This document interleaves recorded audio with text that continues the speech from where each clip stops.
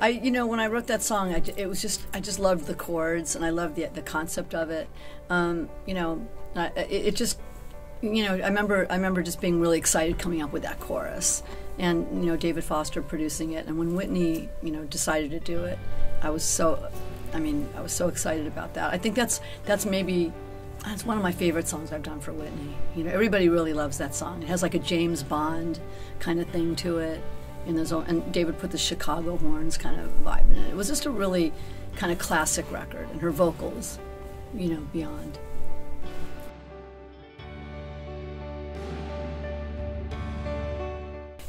Clive Davis. Everything with me and Whitney it was always Clive Davis, because Clive, that was Clive's artist, and a lot of times I'd bring him songs and I'd want something for Whitney, and he'd go, no, I want that for.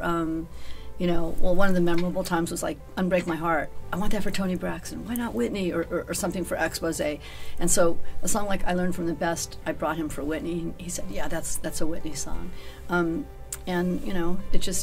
It was just a cool, different kind of song for Whitney.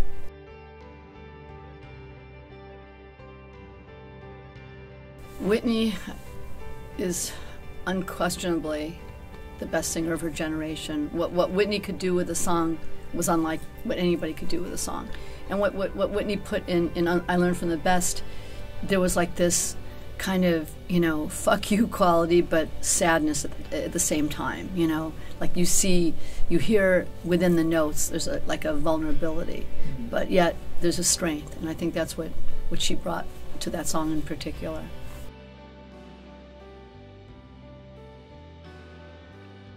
The team, with me and David Foster and Whitney was just an amazing team. I'm not a producer, and David he's like one of the best producers of all time, and also maybe the best vocal producer of all time.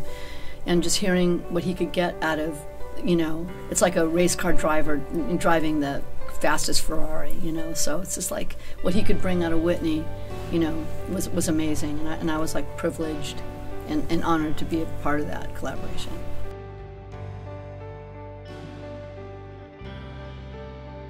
I mean, there were two different concepts, two different songs. All three of those songs are pretty different, musically as well. They were just, it's hard to answer that question. I mean, You'll Never Stand Alone is this, song about I'll be there for you, and I bow out as I won't be there for you. I'm bowing out.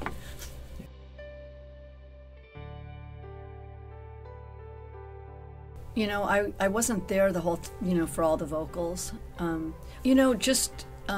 was so excited to be able to be a part of that album. Again, when I used to bring songs to Clive, it would be like, for Whitney, they would never be for Whitney. So with these songs, Clive goes, these are Whitney songs. And I was just so happy. And, and hearing, the records, they stand. That's a great album. I don't want to think about how long it is, but did you say 25 years? I think so.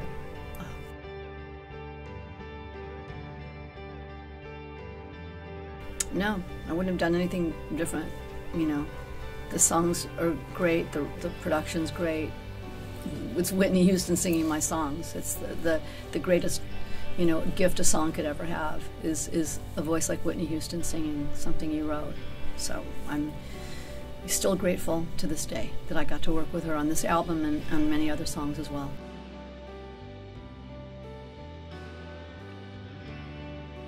My first impression was that she was really nice. I've worked with a lot of artists through the years, and not all of them are nice. Not all of them are, some of them have, of course, really, especially with that kind of success, you have a really big ego.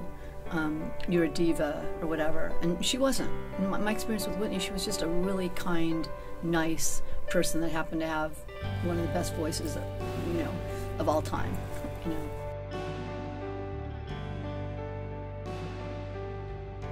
I have a lot of them.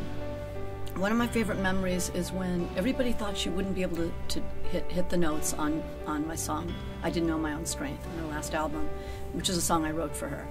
And everybody's like, no, because she had kind of thrashed out her voice at that point. And it was a really hard song to sing. And I remember that was the last song to be recorded, and David Foster was like, she's never going to be able to hit those notes. A lot of people said that. I said, no, she's going to be able to hit those notes because she's not singing from her vocal cords. She's going to sing it from her soul. And I remember being in the studio with David and hearing that and going, yep, she's singing from her soul.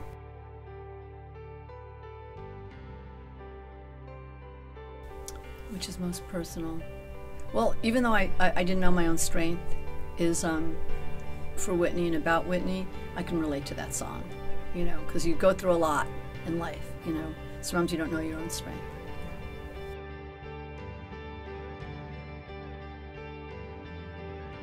I think I love the fact that, Whitney was a classic artist, and she made classic records out of classic songs, and those songs and those records and those performances will last forever. And anybody that wants to be a singer, if you want to know what a real singer is, go listen to Whitney Houston.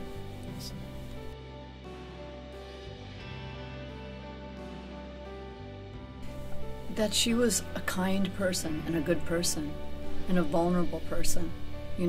She just happened to have this amazing, amazing gift, but underneath it all, she was such a good person.